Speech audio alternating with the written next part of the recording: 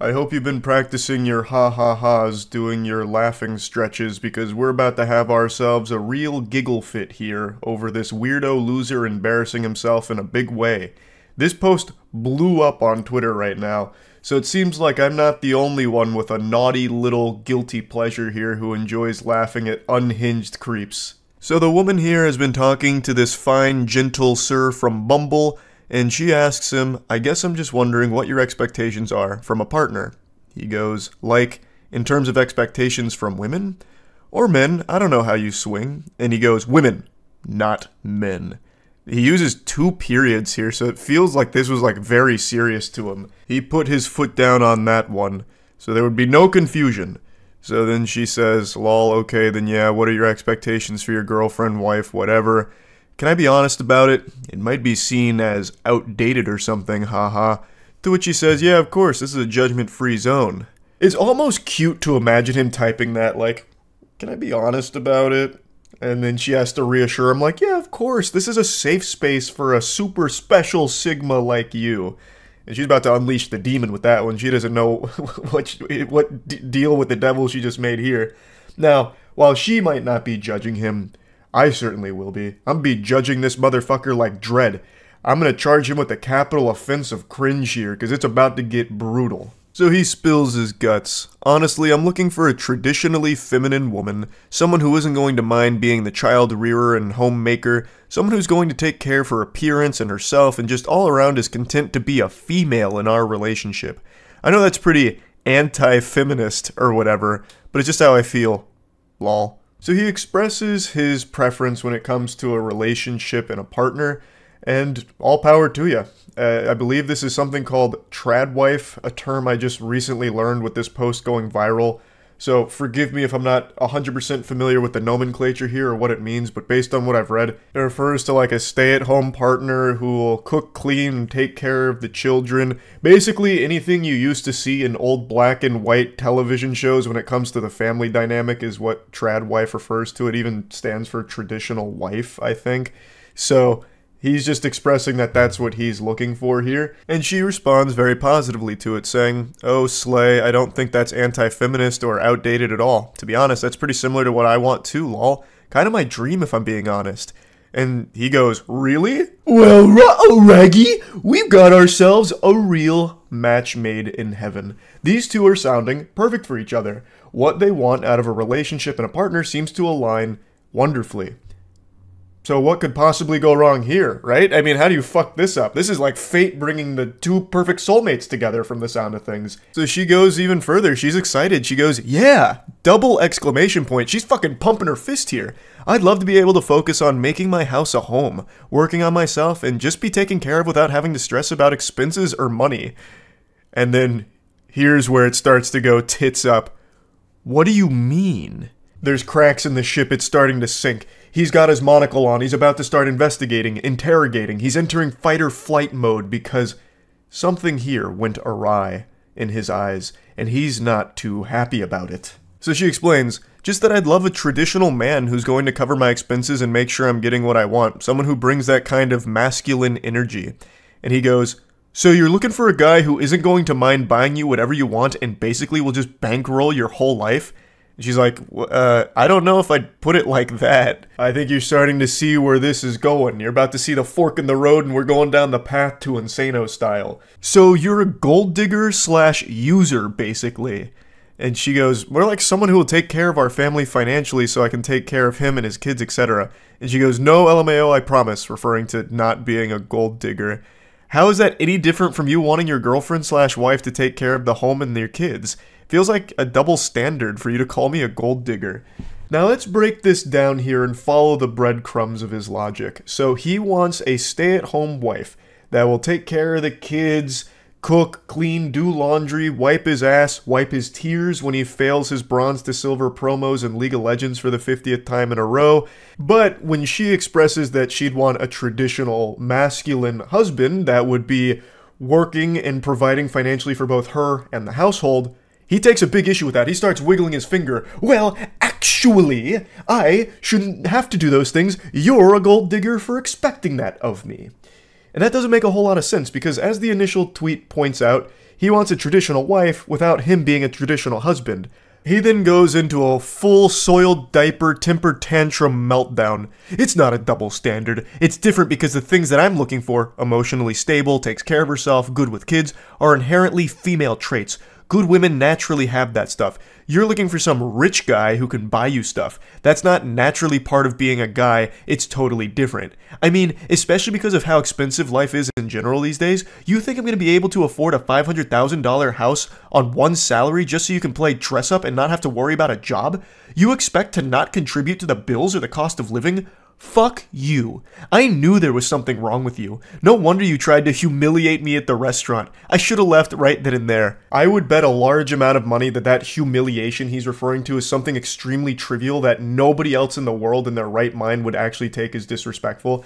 I actually guarantee what it is she asked if she could split the bill with him or maybe provide tip on their date at the restaurant. And when she said that, he's like, "Oh, my pride! You think I'm broke? You've humiliated me and the whole restaurant knows it now." But anyway, let's go through this whiny wiener's diary. So he starts, no. Listen here, harlot. These are inherently female traits. Being good with kids, emotionally stable, those kind of things. Being rich is not an inherently male trait. You just want some rich Chad that can buy you everything you want so you can suck all his money out. You expect me to buy you a $500,000 house on a one salary income and you don't have to worry about getting a job so you can just stay at home and play dress up? Which is a wild point to try and make because you are literally asking her to do that. You are telling her you want her to be a trad wife, a stay-at-home partner, and then you're just shitting on her for being a stay-at-home partner, just boiling it down to, you're just at home playing dress up. So you're like belittling her for what you want her to do, blaming her for not contributing to bills or the cost of living or anything when you are literally talking about how you want an angel that'll just be a stay-at-home trad wife. Like, I don't know how he can expect her to be a stay-at-home partner, taking care of kids, clothes, laundry, the household, the day-to-day activities, all of that, and also still having a job on top of it too to provide for herself as well as you. That makes no sense. You'd have to take on the role of the provider. You'd have to put on your big boy pants and really tighten your bootstraps to get a job that would allow you to live that lifestyle because you would have to provide that in order for your wife to be able to do those things. Because with the expectations you have of her that you express here, she would not be able to get a job on top of all of that as well to help out. That's why the trad wife model also needs the trad husband on top of it that would be providing it. But he is right about one thing. It is nearly impossible to afford a house on a one salary income in today's climate. This is actually something we've talked about quite a bit on stream recently, but the cost of living right now is fucking tragic. It is unbelievably expensive. You'd have better luck winning a house from a game show like Deal or No Deal than being able to afford one with just a one salary income. Because the prices are ridiculous right now. It's fucking horrible. So he is right that it'd be unlikely that with just him working, he'd be able to buy a house for his family. But in that case, he would need to understand that his partner would also be working as well to help with that, thus wouldn't necessarily be able to provide all the trad wife things that he would expect of his partner. So she responds saying, "My guy, chill out, because he is having a conniption right now.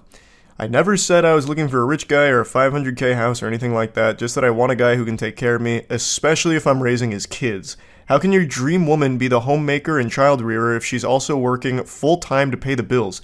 I have absolutely no issue with gender roles or division of labor in a relationship, but you're not looking for a traditional woman. You're looking for a maid and nanny who can also help pay your bills." And she is right on the money with that one. Absolutely fucking cooked him with it. That is exactly what he's pretty much describing at this point. He's not really even looking for a trad wife. He's looking for a fucking sex robot, basically, that can double as a basically nanny. So someone who's going to take care of the kids, take care of the entire household, but then he can still come home and stick his pathetic cock in and then call it a night with a brewski and passing out on the couch. And this is when the wheels fully come off. Fuck you! Just say you were only interested in me for my money. Next time you match with some sucker, tell him that up front so he doesn't waste his time with you. And then she says, "I paid for last night, my dude." So that must be the humiliation he's referring to. She paid for the meal that they ate together, and he still is fuming about it. He's still just fucking steam coming out of his ears about it. And then she goes, "What do you mean interested in you for your money? Shut the fuck up. My comp sci degree is gonna do way more for me than your business one ever will, bitch. Now I know why you're getting a finance degree. Probably so you can scout out the rich guys and try and steal their money." And then she just goes, "If you're gonna curse me out and call me gold digger because I want a traditional man even though you want a traditional woman, something tells me you're not the type of guy I'm looking for. Lose my number, but I hope you have a good life." I really feel like behind his text messages, I can sniff the tears in his eyes. Like after he sent that final text message there, he threw his phone down and screaming and wailing into the bathroom where he locked himself in there for the next half an hour to calm down, splashing water on his face. These two, in the beginning, seemed to be perfectly in line with what they wanted out of a partner. This felt like a great match here. And yet, Goofball was able to snatch defeat from the jaws of victory here, driving her as far away as possible, frightening her, and revealing that he is a massive, unhinged lunatic and a big old creep. Like, what in the world? She even paid for their dinner last night, too, and then he still had the gall to be like, "You're only with me for my money." What? But the shamelessness still wasn't over yet. He came back later and then sent a message at 1:30 a.m. after all of this hoopla and just said, "Hey, you up right now?" Trying to booty call the girl that he just had this embarrassing temper tantrum in front of. Hey, sometimes you gotta just shoot your shot, I guess, even after you make an absolute fool of yourself. I don't know what fantasy land he's living in that would make him think that would work. I don't know what he was expecting. Maybe he thought the Men in Black went and neuralized her or something, so she totally forgot about these text messages. But that was never going to pan out well there at the end. I don't know why he thought he might get some action from it. But yeah, I saw this floating around today and I just had to talk about it a little bit. I am so glued to these fucking awful text messages and like these awful dates and romance stories, man. I am in so deep on it. Anyway, that's about it. See ya.